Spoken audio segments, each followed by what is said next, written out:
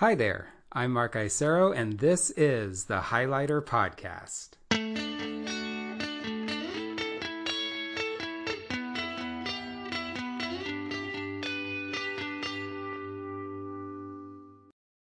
Hello and welcome to the 23rd episode of the Highlighter Podcast. Thank you so much for listening. If this is your first time listening to the show, welcome. And if you're a long-time listener, welcome back and thank you. The Highlighter Podcast is an opportunity for us to talk about the best articles on race, education, and culture. And it's also a great way to meet and learn more about some wonderful people who are curious and doing some great work in the world. This week is no different. I'm very excited to let you know our guest on the show for this week. Her name's Jamie Marantz, and we are friends and former colleagues. Jamie is a wonderful, experienced educator in the Bay Area. She has worked in all levels of education. She is extremely smart and astute and also very wise with regard to what we need in order to improve our educational system. She's going to be talking about not just the article that NPR had in number 121 about Ballou High School in Washington, D.C., but she's also going to be talking about the Code Switch series of podcasts that came out about a month or two ago that so many of you want to talk about. Let's get right into that interview.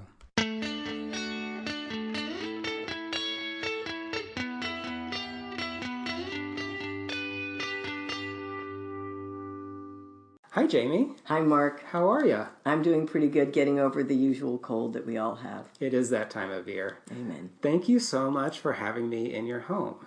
I'm super thrilled you're here. I'm so excited to be able to have you on the podcast. And for the folks out there who may not know you, please introduce yourself. My name is Jamie Marantz. I'm an educator. I work in Oakland, have for many, many years in the Bay Area. Wonderful. And how did you get into, why education for you? Wow, that's a really interesting story. So never in my life did I expect to be here. I actually struggled a lot in school. In second grade, they tried to say I was special because I had the apparently ADHD of all times. I'm older. It was back in the day before people knew what that was, and it just meant they wanted you to go away. And then I didn't make it through high school and flunked out of that, and became a musician and an engineer and did a bunch of other things. And then had an epiphany because of a health issue in my life, and I had to decide, do I want to do something that makes the world better and leaves the world better and makes reasonable excuse for my existence, or just continue to do things I thought were fun? And I decided, nope, I really wanted to do something to sort of help make it better if I could. So I ended up in education in a very roundabout way. Mm-hmm. And you've been a teacher, you've been a principal, you've been all over the educational spectrum. Indeed. And I guess the question is sort of like, what is your tack or theory of action when you see a classroom or a school? What are you looking for? That's a really interesting question.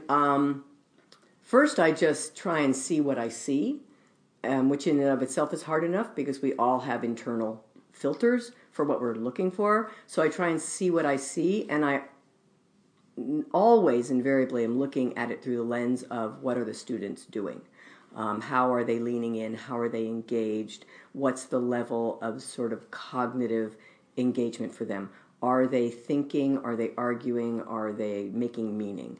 And is the classroom relaxed, and are students actually feeling safe enough to share and to be engaged in that way? So I start there, and then all kinds of other things come to my attention. That's right. And then do you feel like your own educational background has framed or influenced how you are now as an educator? Oh, definitely. Sitting and listening is like the worst, like it's a punishment. I feel like if I go to hell, it will be like that. I'll be stuck in a classroom somewhere where someone's talking at me all day. I'm not good with that. I constantly have questions popping into my mind, and I want to ask them. I get completely bored because I can't, and then I'm completely distracted.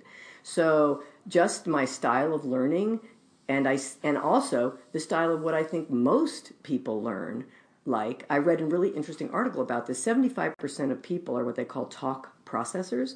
Like, you actually, if you think about the role of evolution in talking and communicating, it was to get to understand, to learn, and to learn together. Like, oh, I see that. Oh, I see that. Whoa, we should pay attention to that. And when kids can't talk to each other, when people don't get to process, their brains don't actually do very well, right? And so for me, like, that's the deal, is how do you teach through questioning so that the people in the room are grappling with those questions and they're working together to try and figure them out. That's the kind of room and that's the kind of learning that works for many, many students. Unfortunately, the students who love sitting and listening tend to become teachers because it worked for them. And then they don't understand why these people in front of them are completely squirrely and like bored and are not engaged because it worked for them. Didn't work for me. Yeah, totally. I'm happy you raised that. I mean, so the audience may not know that we got to work together. It was so much fun. And we were, we're a good team together because I do enjoy the listening and maybe not necessarily talking. And so it was just funny because we were very complimentary. But I do agree with you. Like, school did work for me. I made it work. And yes, I think that I did a pretty good job of maybe teaching for different styles, but I didn't have that fundamental experience of true sort of struggle or frustration or anger even that maybe a lot of our students are having, and perhaps maybe you had even as early as elementary through high school. Oh, yeah. I mean, I want to ask you, though, like, when you are working with folks who are teachers who don't truly get it, how doesn't that make you a little bit like, how do you communicate with folks, your colleagues, when they just want things to be a certain way? That's a really great question. One of the things that I've learned over many years is, first of all, I feel like I was lucky because I taught science. And for me, I can't understand how you can learn science any other way than by doing it, right? Though I see lots of people, I've seen people teaching science from a book and it makes my pants on fire. I'm like, wait, what are you doing? Ask the questions, it's so fun. So what do I do? So what I do is I work with teachers and I often am doing professional development or coaching and things like that. And so I often arrange the learning experience so that it is not me standing and talking. And then I try and be very metacognitive with people about how was that helpful and why was that helpful. And again, I find that if you show people the what and the why behind why that works and how your brains work, because I think educators don't often learn anything about brain science really or what works in learning, that then they're like, oh, and they realize, yeah, actually that was way more engaging and I enjoyed that more, and let me see if I can do that for my kids better. So sometimes that's how I do it, but it is very, frustrating. It's because I see it as a puzzle, and I like puzzles. Yeah, are you ready to get going on one of the articles? Let's do it. So what's great is that you said that you wanted to talk about two things in conversation with each other. So the Ron Brown Code Switch series of podcasts that have been going on for the last month or so, in conversation with the article a couple weeks ago in number 121 about Ballou High School. Is that it? Yep. And you found that there were some similarities with what was going on. By the way, audience, if you have not listened to, it actually became 4 parts. It was a 3-part series that Code Switch did, and then they had sort of like a reflection where they talked about it. They brought the writer and the reporters in. So that's one thing. Definitely listen to that. And if you haven't read the story that NPR did on Ballou High School, I definitely encourage that. Why did you choose both of these together? Well, they both are so at the heart of everything that I've been doing for so long, and the things, they echo some of the same things that I see and have struggled with in my own career, even right now. This idea that the system's not working for some students, many students actually, if you look at the statistics about dropouts and all of that. And so it just really lit up a lot of things for me. I think is how I would say that. I also see a lot of people, I've seen a lot of people in my career trying to fix this problem, right, in all these different ways. And there was something really heartbreaking to me about the Ron Brown article in particular. The Ballou one wasn't really heartbreaking. It was more like, didn't really surprise me that much, actually. Mm-hmm. So on the Ron Brown, so both of these schools are in Washington, D.C., and they serve predominantly, if not almost all, African-American students. And Ron Brown is this new high school that was trying to work with, and is trying to work with, African-American boys. Yep. And so in the story, they are fiercely trying to change the script of, I would say, failure, but also sort of compliance, I would say, with this idea that love will always is the only solution, really. And what's interesting is that a lot of the East Coast approaches, I have always felt that people in Oakland and San Francisco would not necessarily connect with. But here's Ron Brown, that they have a whole team of folks saying, you belong here, we love you, and we have to get there in a different way. Right. We're going to hold on to you no matter what. Yeah. And yet, it seems like they had a lot of turmoil and trauma. And what do you think? Why do you think that happened? Oh, that's exactly why this thing was so important to me. So why? I think that what I've seen here as well as in other situations is you have a group of people who come together who have the same overall goal to serve a certain population that hasn't been being served well. And they often have a fervor that they are all there. And yet, do we ever really know if we believe that the road to that end is the same? So in a room, it's like that story about the 7 blind men and the elephant. We all think we know what the elephant is, and yet, once we start to go down the road together, we start to realize, wait a minute, what you think is best for kids isn't necessarily the path or the things that I would have kids do. And you saw in that podcast the, I wouldn't say clash exactly, but it was a clash of ideologies where the teachers that came there with like, yes, I have always wanted to do this. I'm going to get these African-American boys academically ready to be successful in college, career, their choice, whatever they want to do. And the sort of social emotional folks, the social workers and the emotional support providers, who, again, were all about, no, we need all this time to change their social, emotional perspective or something, right? However you want to put that. And the competition for limited time, limited resources was really hard for both sides. And the teachers really felt like they needed more time with the students academically, which they were right. The kids were not at grade level. Yeah, how would you feel about a math class that only met once or twice a week? Oh my God, that made my head like spin around like in The Exorcist. I was like, oh, you have kids who are at second. I know, because I have kids in middle schools and high schools that I've worked with at second and third grade levels who can't add double-digit numbers. And that is something that you can address, but you can't do it in 2 hours a week. Right. So I think that's what I mean, like, what was the vehicle for getting there? And once they're all on the bus together and you suddenly realize, wait, I thought we were going to Des Moines, and no, I thought we were going to St. Louis, like, and then you got everybody like, I want to get off this bus. And that, I think, is what you see in the 50% turnover at the end of that year. And partly probably, too, it is really exhausting to work with students who are very far behind, and not just very far behind academically, but don't necessarily have the sort of executive functioning skills, the organizational skills, the habit of getting up every day, of bringing your things, of remembering to that situation. So I would have loved to have heard more from the teachers that left. Obviously, they sort of highlight this one algebra teacher who really is very against some of the policies that the district actually brought down on them that wasn't even theirs, which is a whole nother thing that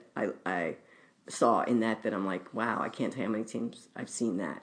Policy decisions made that then somehow don't get explained but get sort of trickle down, and then the people who have to enforce them are like, what the heck is this? I'm not doing this. I think that's a great point, because here you have a whole group of educators basically founding the school and saying, hey, we are going to get there. Mm-hmm. Then it did become clear in one of the podcasts that the how, or the road, as you say, was a little bit different internally. Mm-hmm. And so they were trying to make it work. You're trying, because there's only one day there's only a certain number of hours in the day. And so therefore, when you go to a college, you can't have math class. And so there's always going to be that internal sort of fighting. But then it is true, like what happened is that the district sort of made this policy around what does passing mean. And then it seemed like the educators just didn't have enough of a cohesive whole. It was like the straw that broke the camel's back. Right. There was already sort of internal strife about I need my kids more, and how do I get them to pass? And then this policy that basically said, hey, it's okay as long as you pass one quarter, you can pass a year. Mm-hmm. And I think that just threw some people all the way into the deep end, which I can understand. Because again, I understand on some level, I think, why you would make a policy like that. But that policy only works if you're doing what I call mastery-based sort of grading. So in other words, if I don't get it, I don't get it, and I finally get it, well, yes, I should pass. Mm-hmm. If I actually finally get it, whatever the big quintessential thing I need to know to go on to the next level.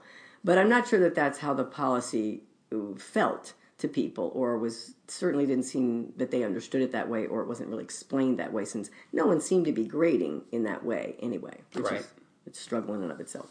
It is interesting, too, though, the parallels that the Ron Brown podcast had with the Ballou, both Washington, D.C., both having to do with whom they're serving versus how they're getting there.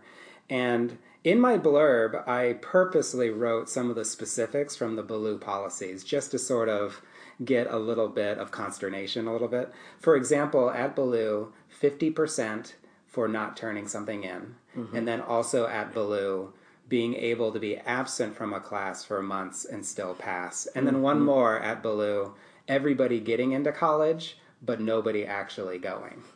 Exactly. So we're supposed to be mad, right? Educators and all, it's so funny because educators we sort of know, but then imagine what the general public thinks about these crazy policies. Yep. And then I would feel, though, that you might have a different view. So I do believe that students should have a certain level of actual ability to sort of go on. So, for example, if I sent a soldier to boot camp and all they ever did was drill with brooms, and they only did it for half an hour a day, and then we sent them to war with guns they really didn't even know how to use, and people who did on the other side, I would think, wow, that's really irresponsible of you. What makes you think that's actually a good idea? It's kind of, I think, what happened to our soldiers in World War I, actually.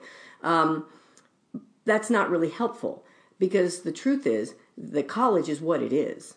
And talk about something that's like in cement. And as long as that's the holy grail of getting them through college, if that's the answer, then you have to actually give them the ability to succeed there. Now, the question is, what is that? Where is that bar? Is it simply that I can read and write well enough that when you give me something I don't know, I can make meaning from it?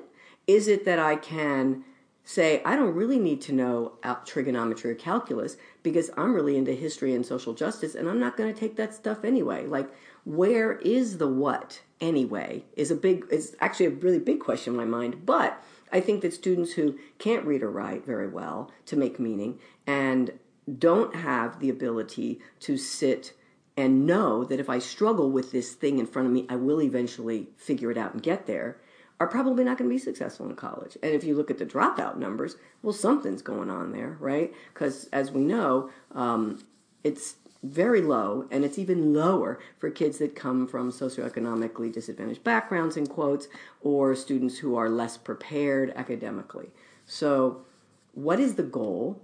And then how do you really attack it? So then that brings me back to the grading thing. So why are we even talking about a 50% for something you don't turn in? Well, I want us to take a step back. The problem is the grading scale. Anybody who understands the grading scale would understand why it's a problem. When you have 100 points and an F is 0, that means 0 to 50. Half of that scale is failing, and only half of the scale is passing.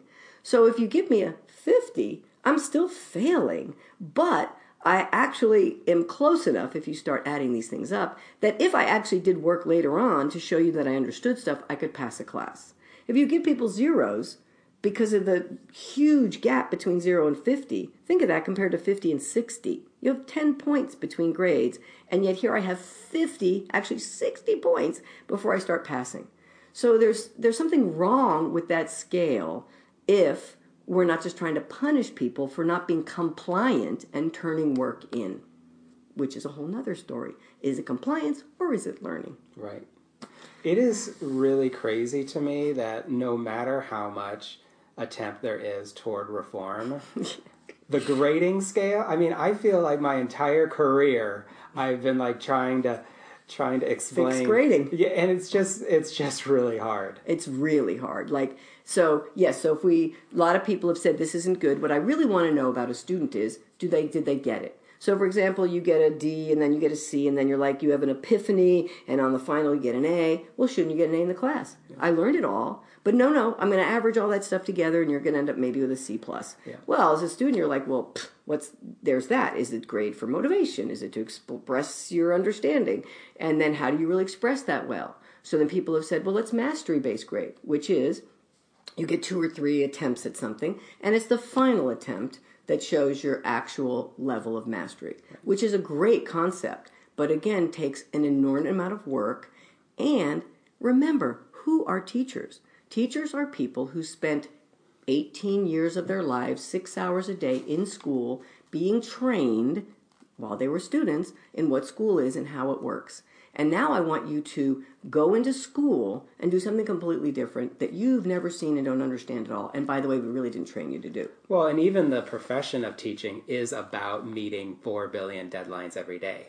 So if being in school as a high school student is making sure the only way that your grade actually changes on a 100-point scale after week 3 is if you don't turn an assignment because of that huge penalty. Exactly. If you really want to go up, there's only those 30 points that you can maybe go up. But if you all of a sudden don't turn something, then that's actually when your grade goes down. Exactly. But I think that's also, I mean, I remember when I was a teacher, there were so many deadlines every single day. Mm-hmm. And so it was very hard to create sort of an expansive, because you have 30 kids in the room and there's a lot of movement. 30 times 5 or 6 if you're it's 150 kids a day. Right. So it does sound better. You've got to get them in line. They better do the compliance thing. And then all of a sudden you're maybe not focusing as much on the learning or about transformation. Right. And that's the thing that I think both of these pieces brought out is it actually really possible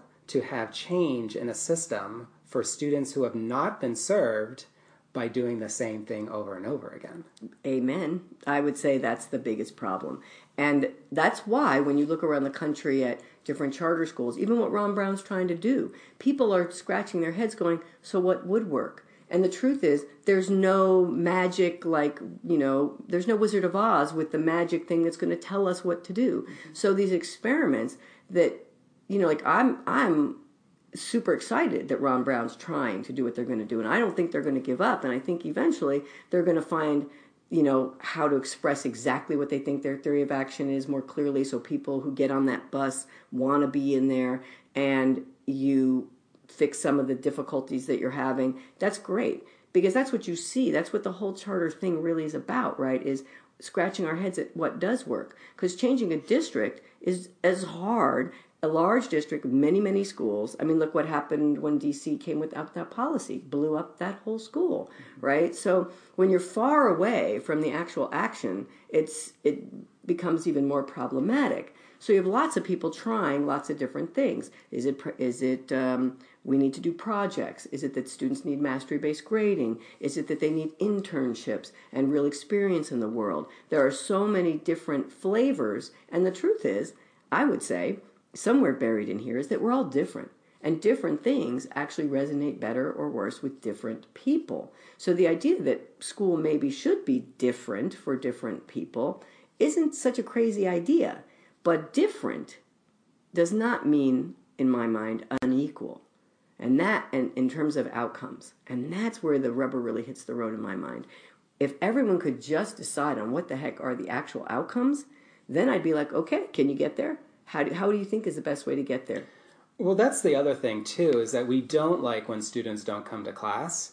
And yet, if they're not necessarily getting very much from the class, or if they can already reach the outcomes before or in the middle of doing that class, we have to ask, like, is it just, again, seat time? Right, and or compliance. Right, exactly.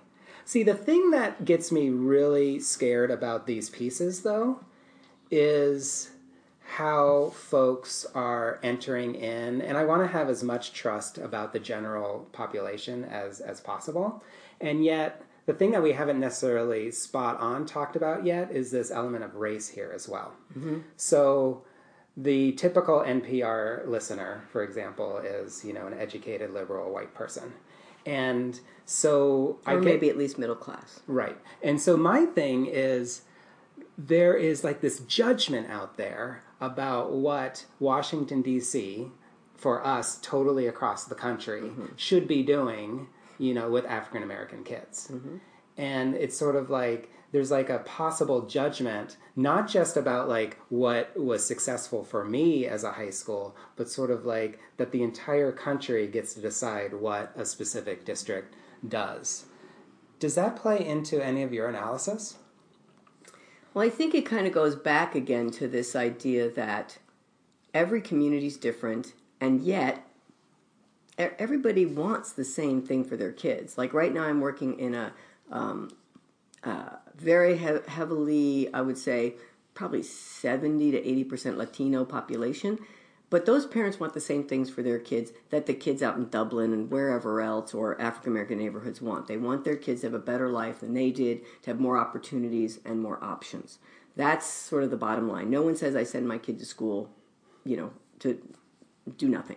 So I think that is true, and yet I think that the needs of my students right now are different. I have more English learner students. So how do I have enough autonomy, and yet at the same time, who's watching to make sure that I'm actually educating those kids? And I think that's the whole, like, when I could go into this whole thing too, like when you take parents out of school who understand how to advocate for their students and understand the system well enough to realize when something's going awry, then you sort of take the canaries out of the coal mine. And I think that's what you see in a lot of urban districts. Like even in D.C., they're saying they have these black high schools, basically, and the white high schools.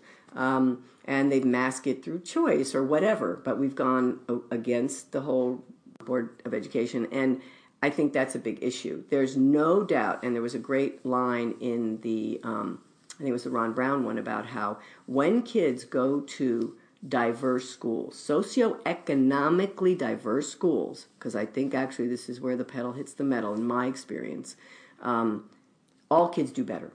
So back in the day, I took over the school's principal, and at the time it was low income, it was horrible achievement, it had collected a lot of teachers and staff from the district who knew they didn't have to work very hard, there wasn't a lot of oversight, no one was really paying attention, and there were very few middle-class people in that school, even though it sat right at the edge of a very middle-class neighborhood, right across the big street there.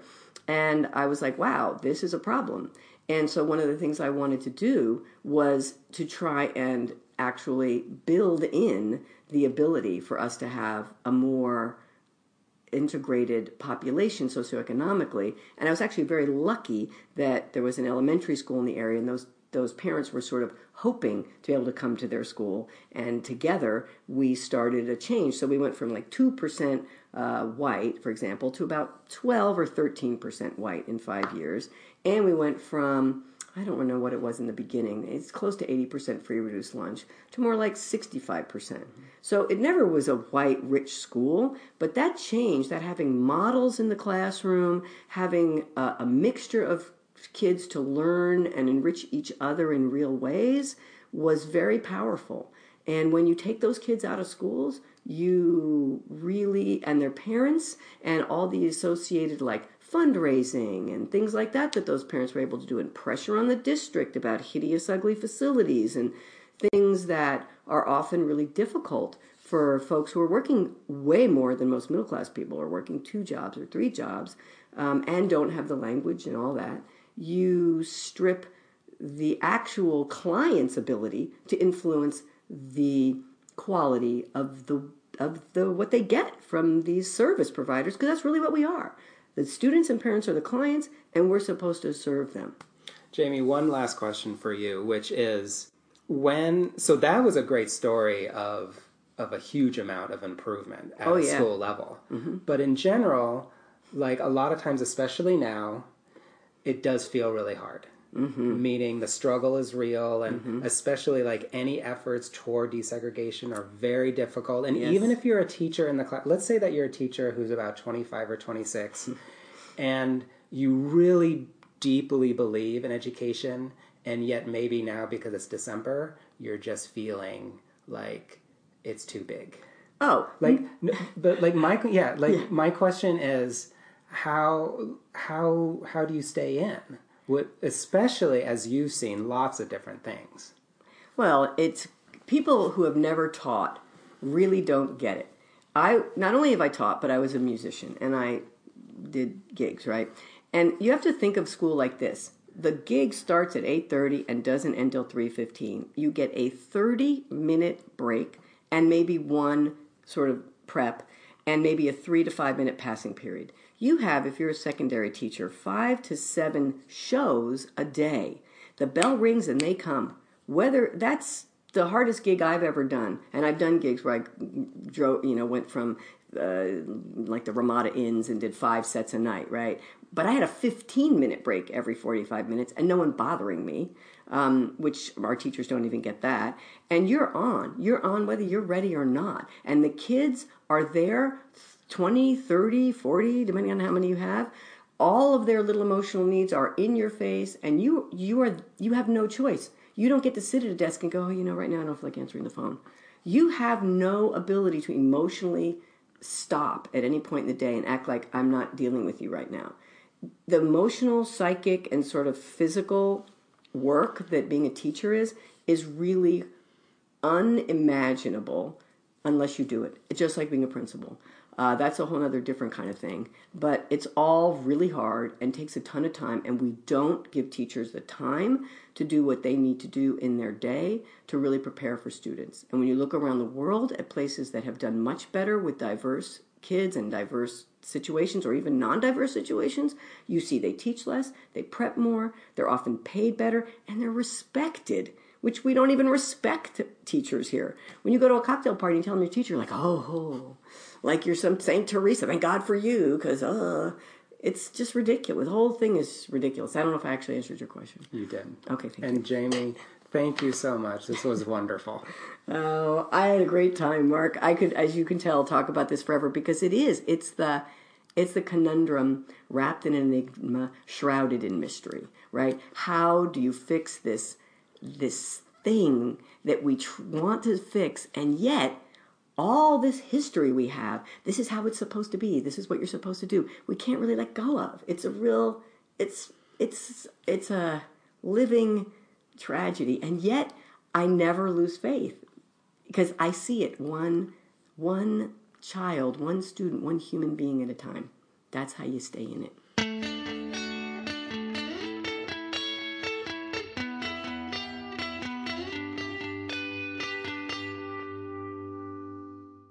I'd like to thank Jamie Marantz yet again for being on the show. As it became pretty much abundantly clear there, Jamie is entirely awesome, so thank you again. Listeners, if you have feedback, if you love the show, if you have some ideas, please email me at mark@highlighter.cc. Also, I think there's 10 5-star reviews over on Apple Podcasts, so if you want to add yours, please do. I'd like to thank you again for listening, and please be aware that there's going to be another newsletter this Thursday at 9:10, especially if you've subscribed. If you don't subscribe, it's highlighter.cc/subscribe. Have a great week.